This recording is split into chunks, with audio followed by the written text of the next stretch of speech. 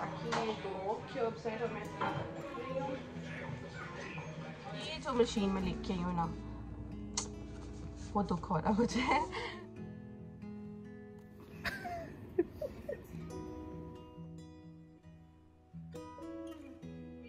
बहुत बुरी आदत है, आई नो इस तरह की आदत नहीं होनी चाहिए, लेकिन मुझे अच्छा लगता है। इस रैंडम सा आज का व्लॉग है, आई होप आप लोग एंजॉय करेंगे। बच्चे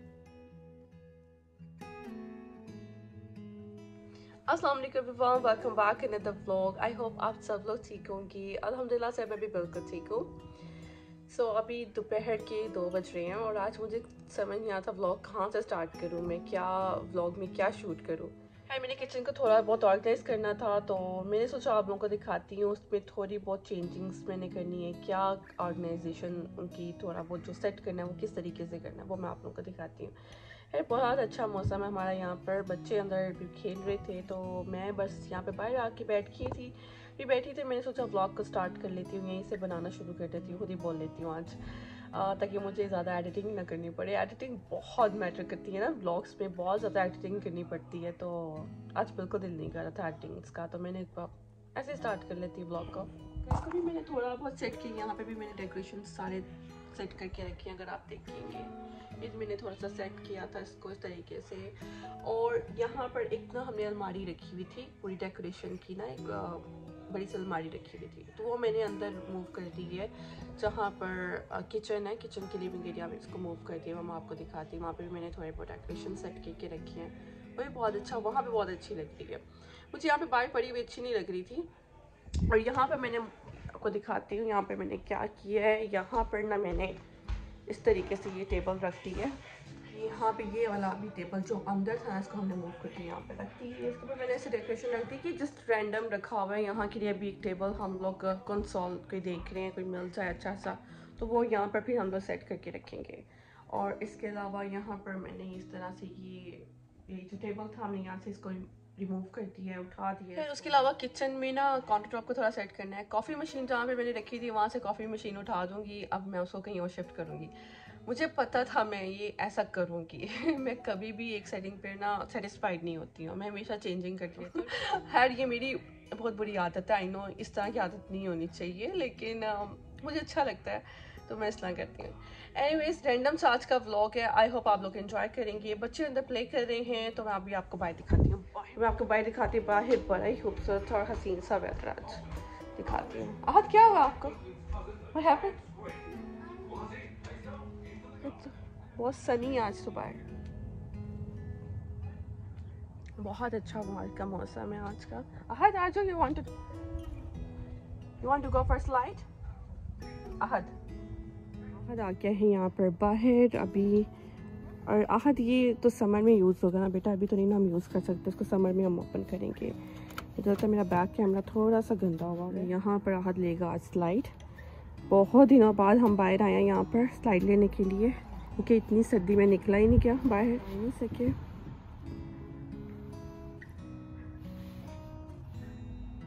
और दुआ के लिए क्या है, दुआ भी देख रही थी और कि मुझे छोड़ के बाहर चले गए। आ जाओ, किसका वेट हो रहा है?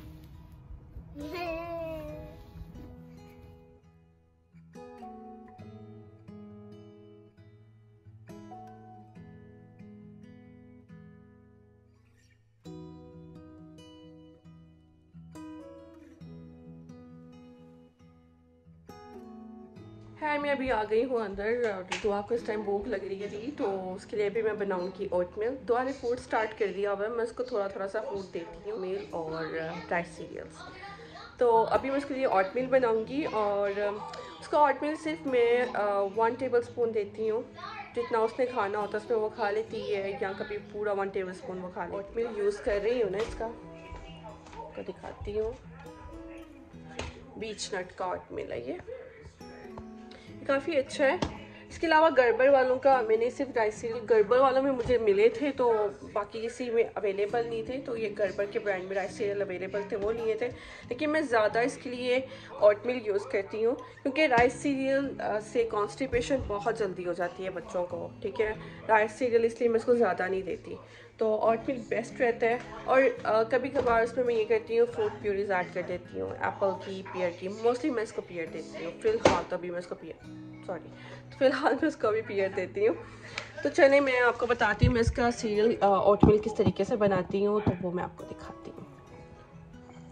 अभी मैं अच्छा जी कैमरा बार बार गिर जाए। अच्छा, सिमिलैक मैं यूज़ करती हूँ दुआ के लिए, ठीक है। सिर्फ मैं यहाँ पर बनाऊँगी 2 आउंस मिल्क, सिर्फ एक स्कूप में डाल रही हूँ, जस्ट 1 स्कूप मिल्क। मिक्स कर लेंगे इसको।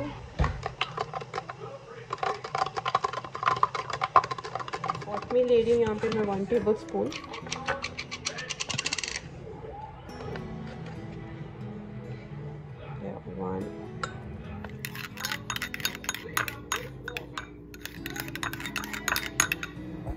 थोड़ा सा मिल्क इसमें और ऐड करी हूँ ताकि बहुत पतला सा हो। ज़्यादा मैं इसको थिक नहीं रखती, बहुत थिन सा रखती हूँ ताकि दुआ के लिए खाने में आसानी रहे, क्योंकि ये छोटे बच्चों के लिए ना ज़्यादा थिक ऑटमील नहीं बनाना चाहिए। ये है दुआ का सिपी कप, इसके अंदर ये मैं वार्म पानी डाल दूँगी, ज़्यादा कोल्ड वाटर नहीं देती, यही डालूँगी। ये है 4 मंथ के बच्चे के लिए सिपी कप, तो ये दुआ को बहुत अच्छा लगता है।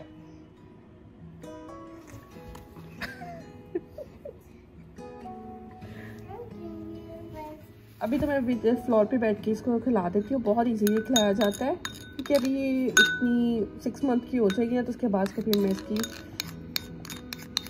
हाइट शर्ट सेट करवा दूँगी ताकि वहाँ पे बैठ के खा ले।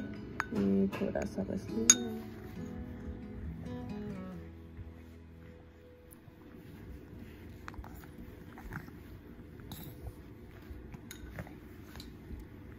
यहाँ पर दुआ ने अपना मील फिनिश कर लिया है। हो गया है फिनिश बहुत मुश्किल से। ये तो ये जो दुआ के स्लीपर्स है ना, ये मैंने ओल्ड नेवी से ली है, ये बहुत कंफर्टेबल है और इसको मैं घर में यही पहनाए रखती हूँ। नो दुआ इसको नहीं पकड़ना, ये ले लो अपना। चलो जी मैं दिखाती हूँ अब आपको क्या मैं लेके आई थी कल। ये है एग बॉयल मशीन, तो मैंने आपको बताया था कि मेरी अगर ख़राब हो जाएगी तो मैं लेके आऊँगी, कि मेरी ख़राब नहीं होगी, तो उसकी जगह पे भी मैं ये ले आई, तो मुझे बहुत अच्छी लगी है और सिर्फ $10 की मिली है, बहुत रीज़नेबल प्राइस में मिली। ये है जी एग बॉयल मशीन और इसके अंदर ये 6 एग्स बॉयल हो सकते हैं। इसके अंदर ये सारा ना ये स्टील लगा हुआ है ताकि यहाँ पे पानी डालने के लिए, और इसके साथ में ये कुछ और चीज़ें हैं। अच्छा ये है साथ में कुछ एक्स्ट्रा चीज़ें उन्होंने दी हुई हैं, जिसमें आप स्टीम भी कर सकते हैं और ऑमलेट बना सकते हैं, तो ये चीज़ें अलग से उन्होंने थोड़ी बहुत एक्सेसरीज दी हुई हैं साथ। ओके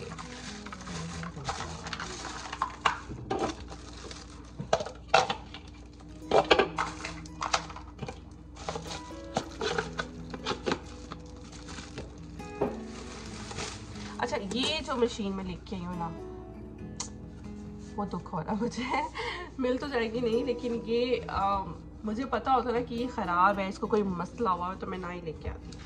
एनीवेज ये सिर्फ मुझे मिली थी 799 की, तो मैं आपको दिखाती हूँ इसमें मसला क्या है।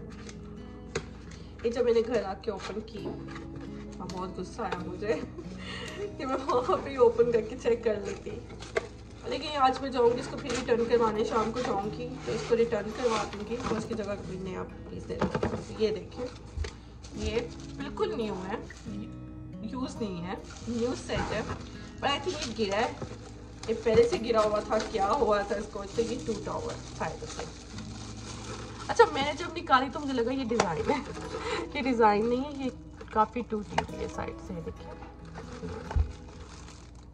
अंदर से किस तरह की स्मॉल वैफल मशीन है ये वैफल मशीन मैं आहत के लिए लेके आई थी कि इसमें इसके लिए वैफल्स बना दिया करूँगी मॉर्निंग में। तो है अभी आज मैं जाऊँगी इसको रिटर्न कराऊँगी। इतनी एक्सपेंसिव तो है नहीं ये, लेकिन फिर भी क्योंकि ली हुई है तो रिटर्न तो करवानी है, तो ये रिटर्न हो जाएगी आज। दिया है और अब करते हैं किचन को सेट।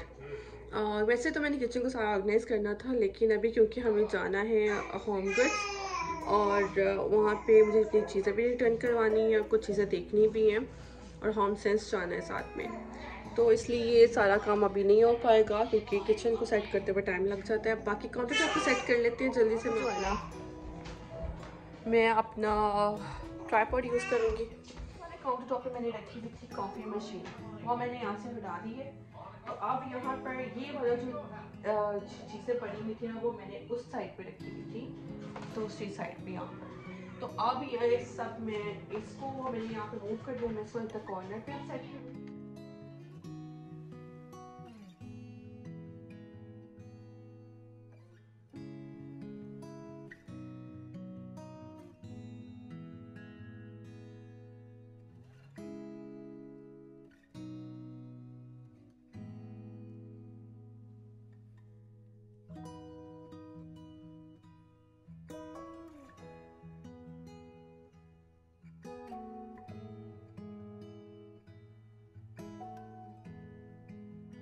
इसमें हम लोग बटर रखेंगे क्योंकि यूज है थोड़ा सा, ताकि ये दो क्यूब्स हैं तो मैं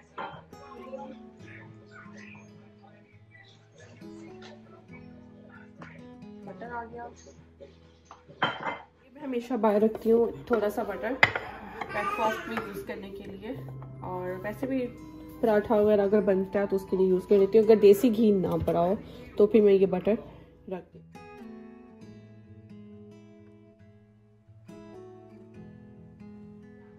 कर लेते हैं क्लीन। अच्छा, ये जो मैं यूज़ करी थी ना, ये ग्रेनाइट को क्लीन करने के लिए ये बहुत अच्छा है। ये न्यू मिस्टर क्लीन, ये बहुत अच्छा है, बहुत अच्छे से क्लीन करता है। ये आप इससे फ्रिज स्टेनलेस स्टील की कोई भी चीज़ क्लीन कर सकते हैं। तो मैं लाइट सा इधर स्प्रे कर दूँगी।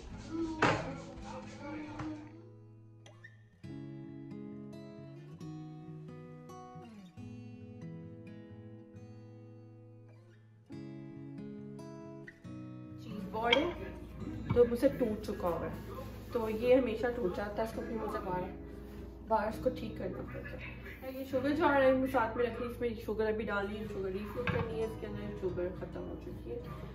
ये आ गया और इसको सेट कर देते हैं इधर। ये है ऑयल वाटर, रख लेते हैं इधर, और इसके साथ यहाँ पे छोटी सी कैंडल।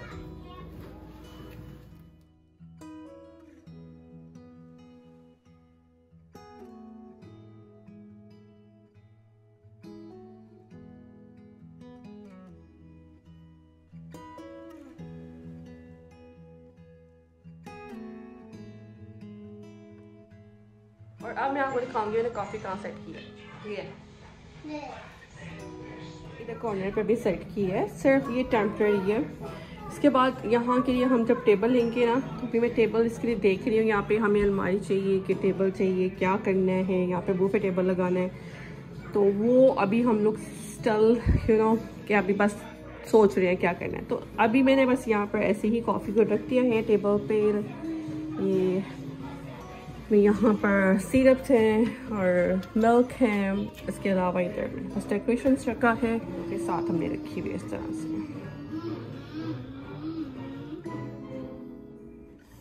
तो यहाँ पर जो है ना, ये हमने सेट किया था, इसके ऊपर डेकोरेशंस रख दिए हैं, दुआ की चीज़ें रखी हुई हैं, साथ में जो उसकी बिन्स है उसके अंदर मैंने इसके डायपर्स वगैरह, उसकी टॉवल सब कुछ यहाँ पे रखा हुआ है। तो अभी मैं अपने ब्लॉग को यहीं पे एंड कर रही हूँ। आज मैं आप लोगों के साथ एक रेसिपी भी शेयर करनी थी, लेकिन मुझे लग रहा है कि वीडियो बहुत लॉन्ग होती जा रही है, तो नेक्स्ट टाइम पे मैं आप लोगों के साथ कोई रेसिपी भी इंशाल्लाह शेयर करूँगी। और एंड आपको मेरा ब्लॉग कैसा लगा है मुझे कमेंट सेक्शन पे आप ज़रूर बताइएगा, और अगर आपको मेरा ब्लॉग अच्छा लगा तो इसको लाइक और शेयर आपने ज़रूर करना है, और अगर न्यू व्यूअर्स हैं तो please do subscribe my channel. सो इंशाल्लाह मिलते हैं नेक्स्ट ब्लॉग पे, दुआ में याद रखिएगा। अल्लाह हाफिज़।